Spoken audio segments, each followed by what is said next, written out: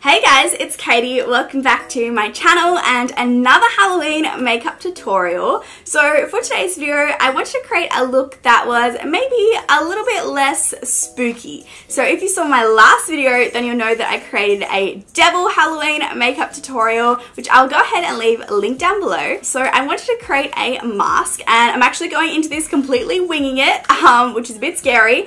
Hopefully it won't be too much of a bumpy ride, but I want to tell you my thought patterns going into this video. So I know that I don't want to completely paint on a mask, nor do I want to create a mask out of detailed, intricate lines. Firstly, because just like in my last video, I want this look to be maybe a little bit more toned down than your regular Halloween makeup tutorial. I want this look to be super achievable at home and also to be created out of all makeup products and to create a makeup look along the way. I do have some really pretty gemstone props. I have this gemstone piece that I want to pop on my forehead, but that was super inexpensive. I just got them from the $2 shop. The second reason is because my hand can sometimes be a little bit shaky, so I don't think I'm going to be able to create detailed, intricate lines. I think my lines will be fat and chunky and it won't look delicate whatsoever. I also have some blue contacts that I want to pop in, so I know that I want the color scheme to be blue.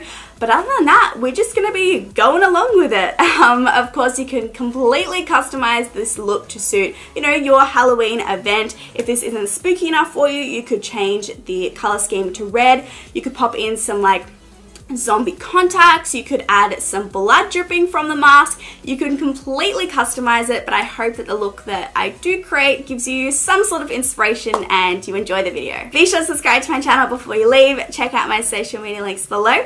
And let's just go ahead and jump right in. So I am going to pop in some contacts, and just like I explained in my last Halloween tutorial, I do actually wear prescription contact lenses, and I found an optometrist here in Australia that does prescription Halloween lenses. So I'll go ahead and leave them linked down below. And they didn't quite fit me, so if throughout the video it kind of looks like one eye is drifting off a little, it's the contact lens. And my mum and two of my siblings actually have blue eyes, so it was really interesting for me to see what I would look like if I had blue eyes. I'm taking the P. Louise base in the shade 0 to prime the lids today, and I'm taking that primer all the way from my inner corner to my hairline because we are going to be really extending that shadow outwards. And having a really light base is going to help intensify the shadows.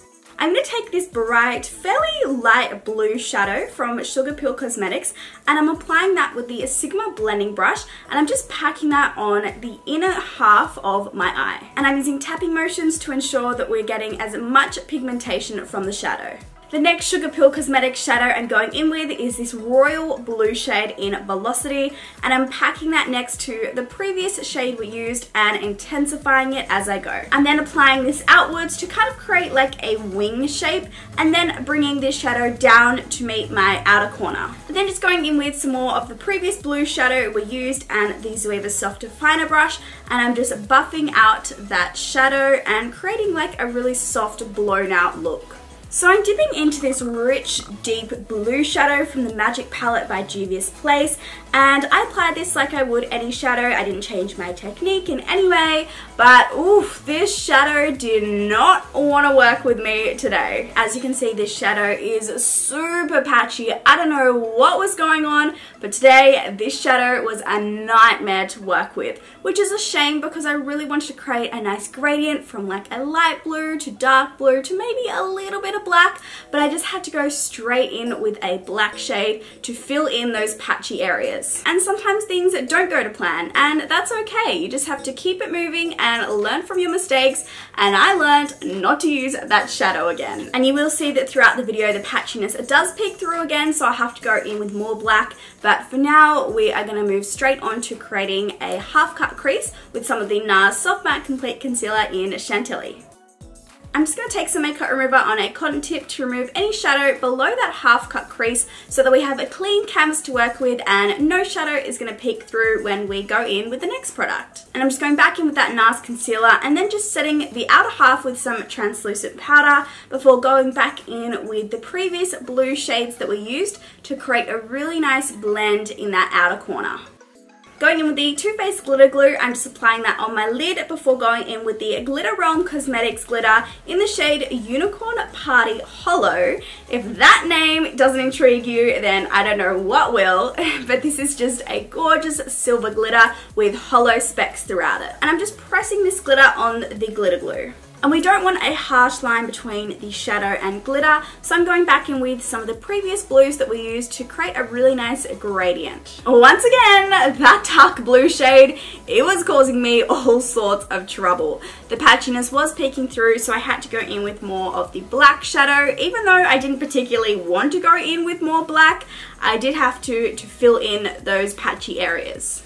I'm going to go ahead and apply some mascara. I will be applying falsies, but just not at this stage because sometimes falsies can irritate my eyes, and I knew with different contacts in and glitter on my lid, I knew that my eyes would just get really irritated, so we're going to be applying falsies a little bit later on. And this is the gorgeous gemstone piece that I want to pop on my forehead, and I knew that I wanted to pop some gemstones down my nose, so I just decided to quickly draw them just to give myself a rough guideline. So I'm just drawing the bottom of that mask shape, and I didn't particularly have any idea of what I was doing here, but I just decided to draw the mask shape and then go ahead and move on to the face and come back to the mask a little bit later on. And I just have to say, throughout editing this video, I have been laughing so hard because those contacts have made me look like I have googly eyes, and I just cannot take myself seriously. So I hope you're laughing at it as much as I have been.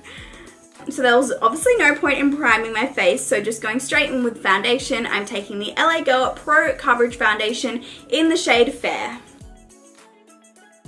I'm just taking the Sigma Large shader brush to get a little bit more precision around the brows and shadow. And I'm just going to quickly set that foundation with some translucent powder before going in and creating a little bit of definition to my cheekbones using the Hoola bronzer by Benefit. I'm just going in with the Physicians Formula Butter Bronzer to warm up my skin a little, so I'm just applying this on the cheek area that isn't being covered by the mask, as well as around the perimeters of my forehead. I'm just going to go in and diffuse that harsh line that we created as a guideline for the mask, because we don't want that line peeking through when we go in with the next product. So I thought that I would extend the shadow down my nose in my inner corner, and I knew that I would apply a gemstone between the shadow to join the mask up. So it's now time to turn this look into a mask. So I'm taking the Suva Beauty Hydra liner in Snow Queen, and I was trying to visualize what this mask would look like. I was a little worried, so I just took a deep breath and I went for it. And halfway through, I regretted it. I was like, oh my god, what am I doing? But then I kept going, and in the end, I think it all turned out okay. So I'm literally just painting on this Hydra liner with a craft brush that I got from the $2 shop, and then when it comes to my inner and outer corner area, I'm just using a eyeshadow fluffy brush so that we can blend the Hydra liner into the eyeshadow and there are no harsh lines. So what I tried to do next is just apply some eyeshadow under my lower lash line like I usually would, but the eyeshadow was not applying over this Hydra liner, so I just went in with the Marc Jacobs Highliner Matte Gel Eye Crayon in Out of the Blue and just applied this to my waterline and lower lash line. So I wanted to create some shadow to this mask, but after I saw that the eyeshadow was not applying over this Hydra liner, I had to improvise and I took the Jeffree Star Cosmetics Velour Liquid Lipstick in Jawbreaker. I'm then going to mix in a little bit of Blue Velvet into Jawbreaker to start to create some depth and dimension to this shadow. So I'm just applying this to the bottom area of the mask using a craft brush and then blending it out using this Sigma Cream Color Brush. And then just adding Blue Velvet by itself to really intensify the edges of this mask. So I went ahead and took some bronzer under the mask, and then I wanted to intensify the shadow on the mask even more, so I just went back in with that Blue Velvet liquid lipstick. And then to create the slight illusion that the mask is off the skin, I'm just going around the very edge of the mask with some concealer. So it was time to stick on the gemstone piece, and I was like, yeah, this is gonna be like the easiest part of the look, you know? I'll just cut up the little gemstones into sections, stick them on my head, no problem. Yeah, I was very wrong. So trying to carefully peel off the gemstones while keeping them intact while you have really long nails and then trying to evenly stick them on your skin isn't as easy as I thought it would be. But you know what? After a little bit of a challenge, we got there and I love how it looked.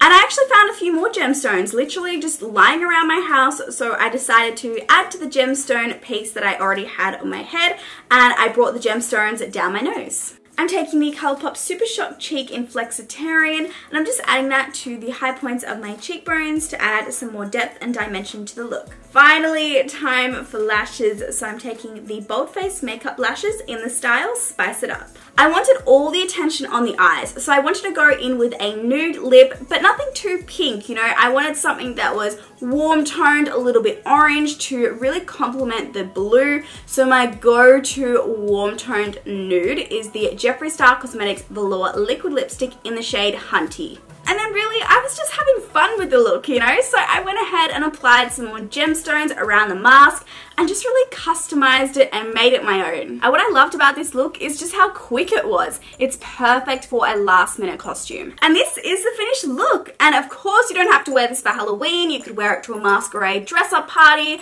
a festival, wherever you like. I just hope that you enjoyed the video and I really appreciate you watching and all of your love and support. And hopefully I will see you in my next video. Bye guys.